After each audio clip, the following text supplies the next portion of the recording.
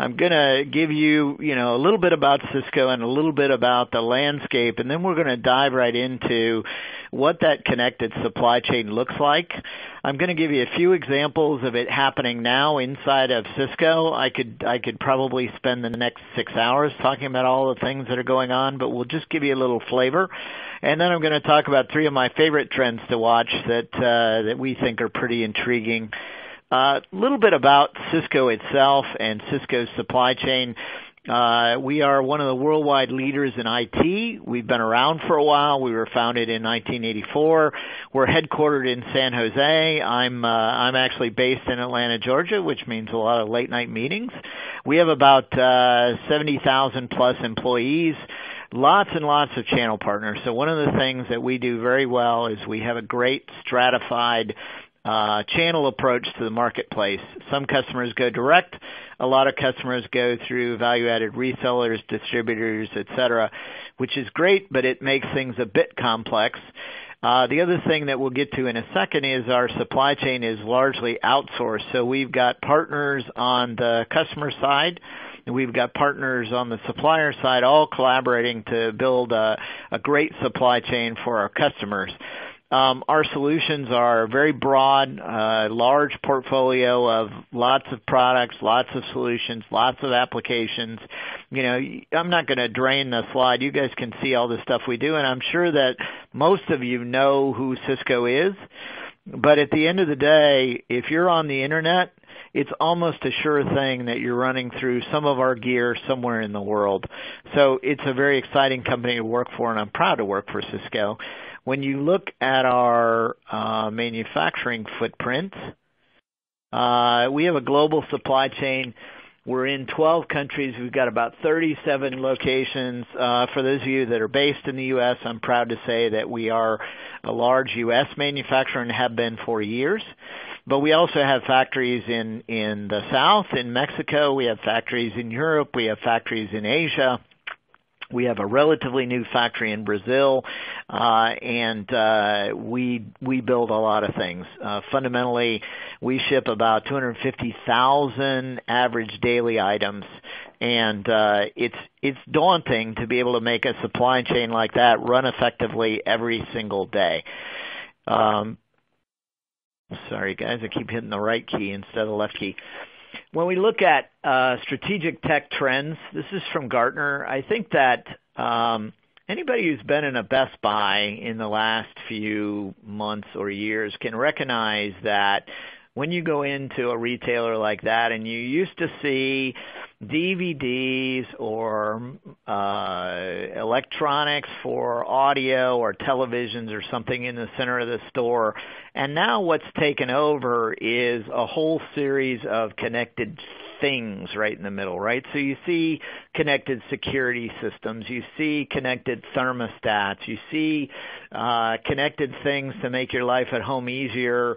Even the appliances nowadays are connected. You can almost not buy a receiver without a port or a television without a port. So the home is becoming more and more connected, and frankly, the industries are becoming more and more connected as well. So, it's not surprising that Gartner's saying, hey, the big theme for 2015 is digital business. All of these technologies that we're operating as islands are now starting to get plugged in together, and those plug-ins and connections and process connections are actually starting to disrupt traditional business models. Similar to the way the internet started to disrupt, for instance, the music industry with digital downloads, et cetera, the content industry, we're now seeing many industries across the business architecture being disrupted by this new technology. So it's an exciting time. It's a bit of a scary time as well. And, if you look at these predictions, 40% of the Fortune 500 companies won't exist in 10 years. Pretty amazing, pretty scary. Let's see what that means in terms of connecting the supply chain. We actually like to think about maturity curve for the connected supply chain. So if you think about the ecosystem, the world that I grew up in a long time ago, and actually even relatively recently, was a world of totally unconnected manufacturing. In fact, while the machines may have generated data, it was really hard to get the data out. I remember some of our engineers walking around with little 3.5-inch floppy disks trying to get data out of a machine and put it into a spreadsheet. That world is not substantially different from those days to now. Yes, you can get it. Yes, it may be on an Ethernet port, but it's not connected to the other machines in the ecosystem. And what you'll see is perhaps not a preponderance, but a large number of factories still operate the same way. So the first step in the maturity curve is starting to connect that factory, starting to get data out of the pick-and-place machines, the robots, the stamping machines, etc., that can feed process control information into a central data and analytics platform that can tell you what's going on inside the four walls of your factory. That in and of itself is pretty exciting, but now you start to connect those nodes, right? So you're not just connecting factories anymore, you're connecting factories to warehouses, to transport networks, to other warehouses, and you're sensing where the inventory is, and you're sensing the process changes, et cetera. That's the next step in the maturity curve, that connected supply chain. And the last step is where you're really starting to connect not just your own echelons of your own supply chain, but you're starting to connect your supply chain to your component supplier's supply chain. That's really the promise of the connected ecosystem, all the way end to end, from beginning to end, from component supplier all the way to the customer. Cisco as a company has been connecting customers with our supply chain for many years. We actually have pallets arrive at customer sites with a single barcode that they scan that brings in not only all of the serial numbers, but all of the enablement data, the MAC addresses, the process data, and connects it right to their billing system when they do that scan. We've been doing that with certain customer segments, and our goal is to bring that across the entire ecosystem, right? So that's where we are in terms of the connected ecosystem. It depends on which element of our supply chain. There are areas that are still unconnected manufacturing, and there are businesses in areas that are all the way to connected ecosystem. Our aspiration is to get to connected ecosystem across the entire Cisco supply chain. If you look at a day in the life of a supply chain manager, and my guess would be if you're on this webinar, you've probably lived this day in the life many, many times. When something goes wrong or when something happens, sometimes even when things go right but go a little bit more quickly right than you expected them to, you have to react. And sometimes that reaction is in the middle of what I'd like to call the fog of war. It's hard to figure out what's going on the front lines. You don't know where stuff is. Things are either moving slower or moving faster or moving more difficult than they were before. And that spurs lots of phone calls, emails, sneakernet, people running around, escalations, SVPs trying to get a hold of you, et cetera, et cetera. If you look at the underlying processes, remember I've said I've been doing this a long time. In a lot of ways, even though we're operating off laptops or PCs or something like that, it's not materially different than the days of paper processes, VDTs, a little green or amber display tubes. I'm showing my age now. And frankly, it's faster and it's better, but it's not way different than it was in the 70s or 80s, right? We've just gotten faster at automating those processes.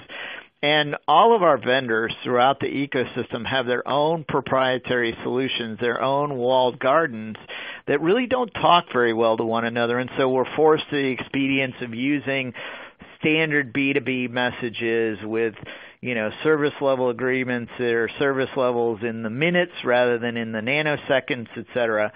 So imagine if you're standing, for instance, at a checkout counter trying to process a payment with your credit card, and you get the same service that you would get in an EDI message or a Rosetta Net message. Probably you wouldn't be a very happy customer, but that's the way the supply chain runs. And in a lot of cases, it runs on islands of automation. What we believe that means is that all of us in the supply chain run the risk of being disrupted by an internet for supply chain startup. So, my statement is we all better get moving and we all better react to internet speed because that's what's going to be demanded. It's what's being demanded of the businesses today. When we talk about what Cisco's doing about that, Cisco's supply chain, John Kern, who leads our supply chain, is really a very bold and agile leader, and he's looked at making big bets in supply chain. So we're looking at really a five-fold big bet. The Internet of Things, data analytics, cloud, social and collaboration technologies, and tied in with mobility. And what that does for us is it brings us into this platform that we call the Internet of Everything, not just the Internet of Things. And I'll tell you what that looks like for us. Michael talked about it a bit, but when we talk about the Internet of Things, things by themselves, if you look at that lower right, that's not so valuable, right? You've got things, and they're talking to a network, and they're connected. That's great. But without the other pieces, the pieces of what we call the Internet of Everything, the value is not nearly as rich as it is once you connect it to people, data, and process, right? So you've got your things feeding data into the network, but now you're connecting the people to what those things are doing. You're getting data out of the things, and the data is telling you very interesting information that you can actually use to try and decide things. I'll show you what that looks like in a little bit. And that's tied into process and process automation. We actually believe at Cisco that we want to get the computer to do all the things the computer can do and leave the human element for the things that only people can do. So we want to automate as much of that routine work as we possibly can and feed the exceptions to people for action and decisions. How that manifests itself is, we talked about that maturity curve. We actually believe that within a node, a factory or a warehouse, you've got one-site systems only, and connectivity, even though for those of you guys who are actually working in factories trying to connect a factory, you can say, wow, easy to say that it's easy, but it's really not easy at all. Yes, but it's the easiest of all these, right? Connecting a factory and connecting a machines inside a factory is fairly straightforward, and all you need to do is be able to ship data back and forth. You start to move between those nodes in your own supply chain. So you want to move between you and, for instance, your outsourced manufacturing partner or your outsourced logistics partner. Now, not only do you have to have the data, but you're dealing with two enterprises, two sets of systems, sometimes many sets of systems. You can accomplish it with that messaging that I talked about, but now you need to start looking at platforms, right? Because you've got to have a platform that will allow you to, in a similar fashion, be able to talk back and forth between those enterprises. As you move up that supply chain connection value chain, and you're trying to get connections across the supply chain, so not only between you and your manufacturing partners, but upstream to your component partners, now you're getting to a point where maybe even messages aren't enough, and you need to be talking about protocols as you do it. And frankly, what we're finding is that messaging starts to become not fast enough to be able to take action, quick action. We actually need to be looking at protocols, and in fact, we're working on that. As you move all the way to the end and you're starting to now connect not just your suppliers but your customers, you not only have to have protocols, you have to have standards, and you have to have a whole series of things that make this work together seamlessly. So remember, I talked about our customers that can take, for instance, our certain types of consumer premise equipment, read the handling unit barcode, and read in all the data. To be able to integrate that between Cisco systems and a customer's billing systems, you actually have to have some fairly detailed sets of standards that will allow that to work properly. So the message on this slide is, while you go further and further out in the supply chain, it gets more and more complex, but you go further and further out, and there's more and more value at connecting that information. I'll show you kind of what our supply chain looks like right now. So this is it's kind of a fairly straightforward picture of Cisco's supply chain. You have Cisco at the top talking to suppliers, and our ODM, original design manufacturer, or joint design manufacturing companies, our contract manufacturers feeding our logistics centers, which may feed transport carriers, which may feed customers. And over the last couple of years, what we've been able to do is we've actually been able to start to connect those contract manufacturers and those logistics centers. And beyond that, we've now adopted this platform called supply chain collaboration, and that starts to become an end-to-end platform that connects suppliers through contract manufacturers through those logistics centers. So SCP, Supply Chain Collaboration Platform, is an inventory and material movement management system that allows us to have full visibility end-to-end of where the inventory is, where it's moving to, where it's coming from, and manage those cases. What we're doing now is we are connecting all of that with our Oracle Transportation Management System, which will allow us to not only manage that inventory, but manage the movement of that inventory. So we're connecting factories and logistics centers. We're connecting that all the way into suppliers with SCP. We're connecting that all the way to customers with OTM, and we're feeding the data back and forth for our use. If we microcosm that back down to the warehouse, our vision for the warehouse is, if you look at what it used to be, remember I talked about how the processes are not much different than they were in the 80s. Slow, when you have an outsourced supply chain as we do, it's separated by companies. That whole receive, put up, pick, ship cycle is essentially a batch cycle. So you wait until you've got a certain amount of goods, you run a pick list, the pick list tells your guys to go do certain elements of work. That's really kind of a batch process, not event-based. It's human-driven, it's desktop-based. When something arrives, you have to go through a series of things to decide what to do with it. And we think it's what we've always been. It's commoditized and it's very internally focused. We want to go to a system that is fast, that is connected completely, that's a near real-time enterprise. And I say near real-time because we find that getting to that real-time is very expensive, whereas near real-time usually meets our needs. We want to move from human-driven to largely machine-to-machine to intelligent agents, and by intelligent agents, I don't mean people sitting in a call center. I mean programs that look for events and try and take action in a business process automation standpoint behind the scenes and only feed those exceptions to humans like I talked about. It's an event management-based world, so instead of waiting for something to happen and then figuring out how to react, you actually have events that are already driven to certain types of reactions. We're moving to mobile event management. My belief is that if I can run my life on a cell phone or a smartphone, I should be able to run a warehouse on a smartphone.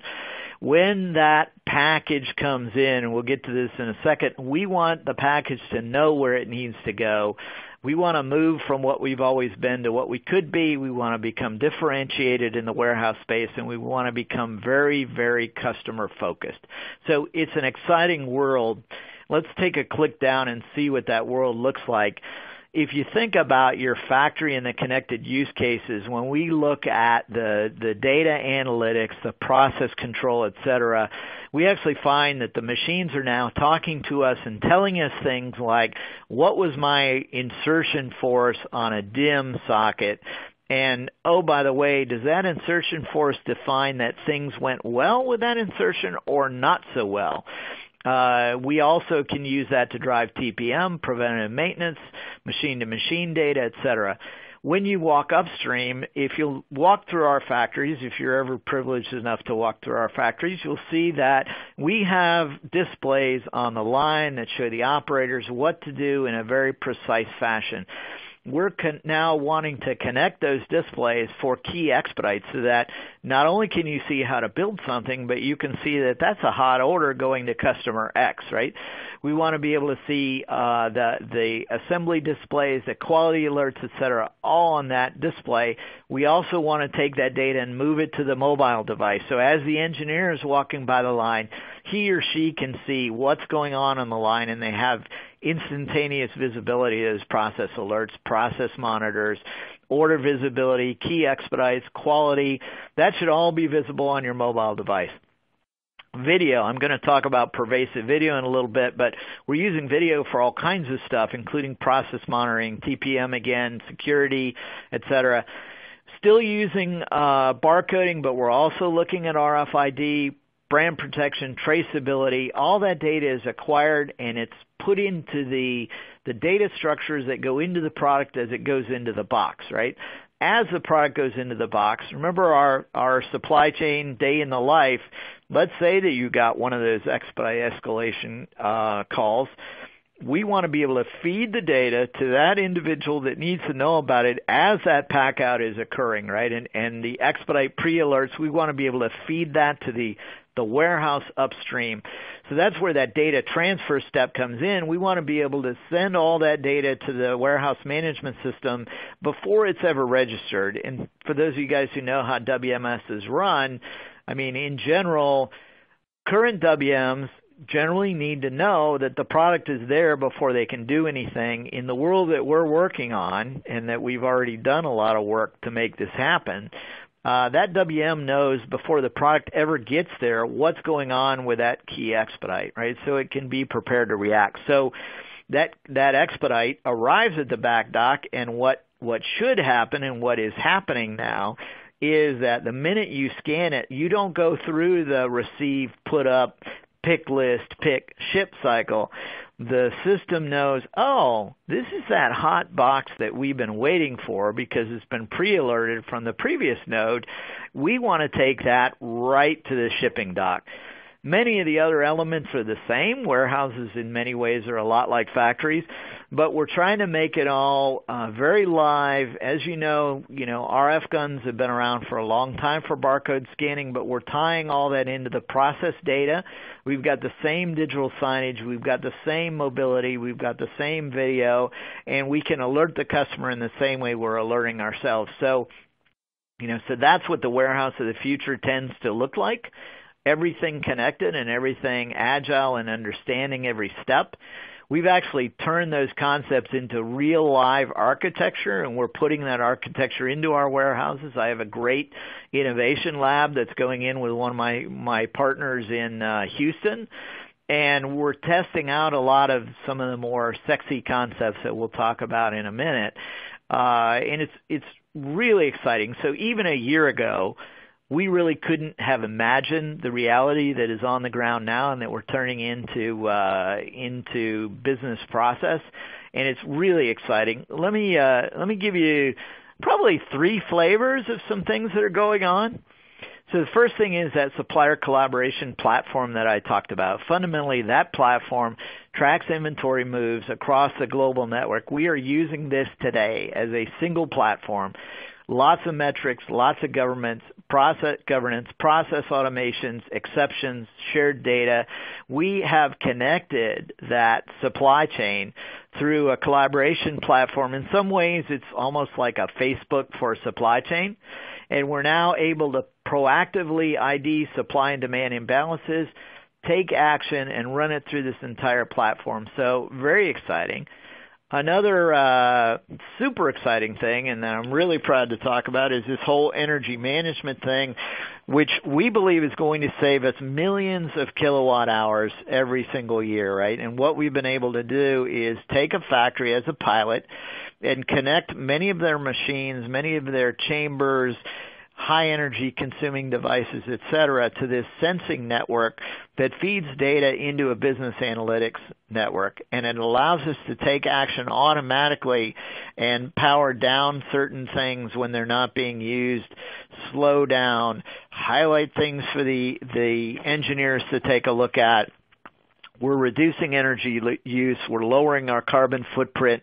We know exactly what our power usage and greenhouse gas output is, And this stuff really works. And not only does it really work, but it really, really pays for itself. And so we're looking at a plan right now. In fact, I'm right in the middle of helping to develop a plan to roll out this brand new energy management stuff across our entire factory footprint, and we hope to roll it out across our entire warehouse footprint. That connectivity and that data analytics and those intelligent agents actually also serve other uses in that we can use that data anywhere. It doesn't have to be just restricted to energy. It can be tied to a host of other things. That's the promise of the Internet of Everything. If you want to talk a bit about the social aspects, factories are important things. They're like living beings, and they're composed of living beings, and those living beings have feelings and thoughts and interests and connections to their supervisor, connections to their management chain, etc. So we've actually piloted, and we're looking at rolling out across our network a mobile-based worker sentiment tool that allows us to sense what's going on with our employees, be much more attuned to the employees, much more socially responsible, and get real-time, real-life feedback on what those people are feeling if they choose to share their data with us. So the factory workers can anonymously answer pushed-out key questions about management, about their treatment, about compliance. We can get real-time status via their mobile devices, and we can analyze that data. So we're not only doing things that pay off, we're actually putting our technology and our money where our mouth is in terms of trying to be socially responsible and trying to sense what's going on in our factory environment. So it's just a pilot, but we're really excited about it, and the data that's come back so far looks really interesting. And again, when we talk about the Internet of Everything, it's not just connecting things, it's connecting people to things and connecting people, frankly, to each other. I'm going to talk a bit about trends. This is my favorite part. And as a lead into this, this robot on the cover, we've been spending a lot of time with robotics because my wife and I actually coach two robotics teams. One is a group of 6 to 9-year-olds, and one is a group of 10 to 14-year-olds. And so as a consequence, somebody like myself has learned a lot about robots, a lot more than I probably thought I would ever learn. And it's really fun and it's really exciting. If you get a chance to do one of these, I would recommend it, because watching these kids learn this stuff, it's hard to believe how advanced they are at even a very young age. If you look at this particular robot, his name is Baxter. Baxter is what's called a collaborative robot, and what that means is that you don't have to program Baxter. You can teach Baxter by moving his arms to a particular location and actually running the process that you want him to run repetitively.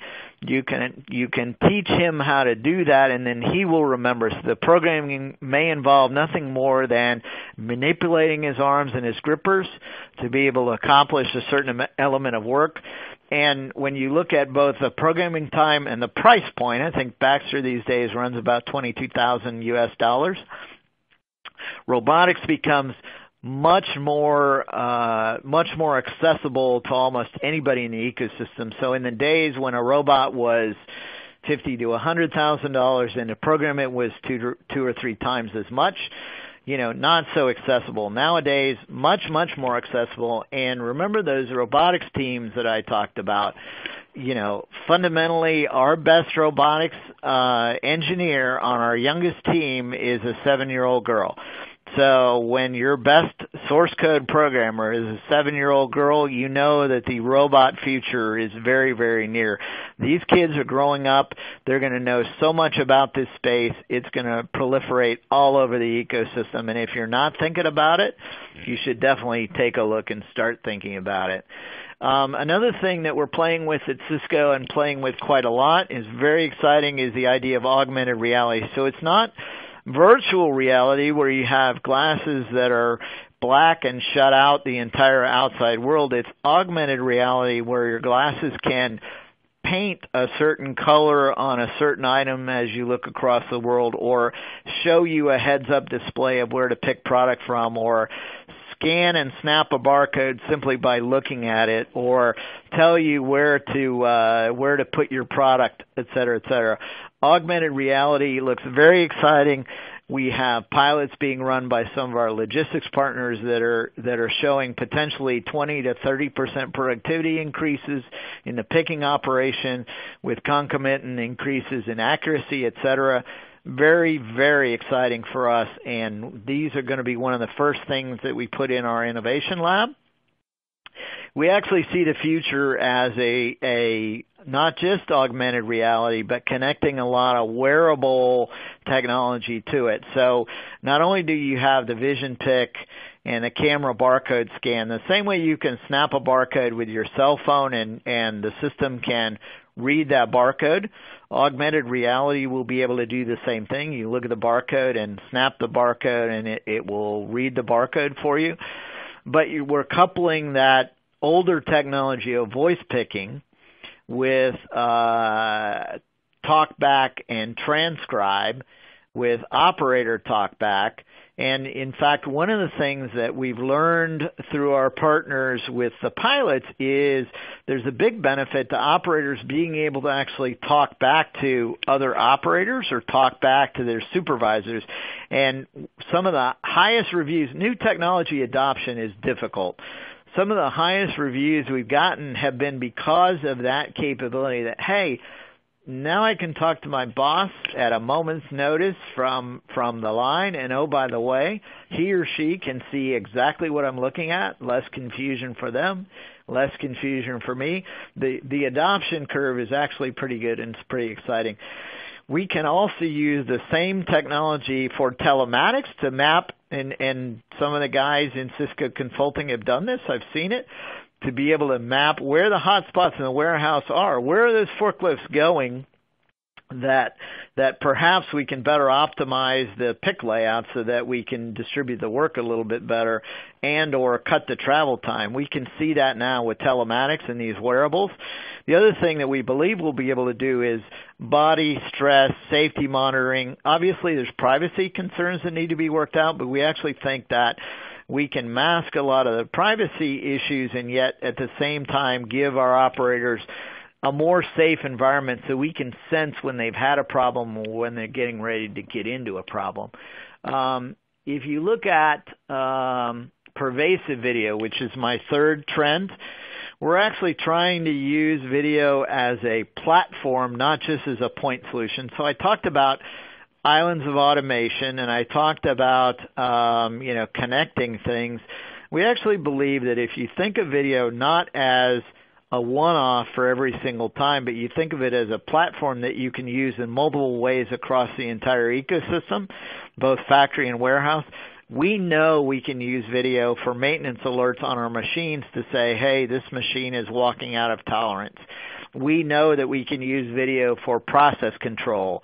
We actually have seen demonstrated video bins that will do auto replenishment. So the bin, with the price of a video camera at $30 or less, you can actually set up your bins to say, hey, I'm down to the last layer in the bin of parts. Now I can count the parts. Now I'm down to replenishment. Fire a transaction at the warehouse management system without a human being ever having to do anything. The computer and the video do it automatically. So we're looking at that. Security, such a big issue, especially for our international customers. Secure supply chain of possession, damage alerts, loss prevention. When you look at video, that pervasive solution, and remember, you can snap a barcode that way as well. So in a lot of cases, capturing weights and dims and capturing barcodes becomes the enabler for all these other things that you can use video as a platform for. That technology gets super, super, super exciting. And oh, by the way, you can look at each other's face and talk to each other via telepresence. So this is the last trend that we're looking at, and this is probably my favorite because I think that whole use of video across the entire factory warehouse network is going to be so huge in the next 10 years that, you guys, it'll be like the the migration of video into cell phones, it'll be everywhere. It'll be pervasive.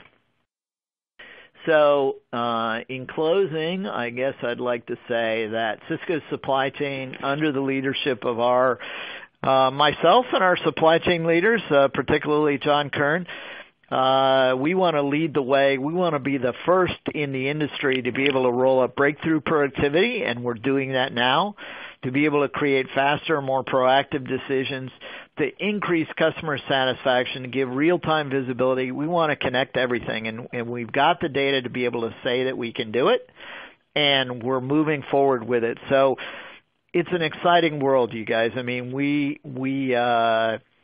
me, this Internet of Everything world is a lot like the Internet in the early days of Mosaic and all that, where it looked like a cool thing. A lot of people are still not sure whether it's a trend, and then suddenly it overwhelmed the world like a giant wave over the entire world that dramatically changed the way we do everything. We believe that the whole IoE, the Internet of Everything world, is going to be exactly like that, and I am thrilled to be a huge part of it and thrilled to be a part of watching the industry grow up in this place. So in conclusion, I'd like to say thanks. Thanks for listening. I hope you got some value of it, and I really appreciate the opportunity to come talk to you guys today. So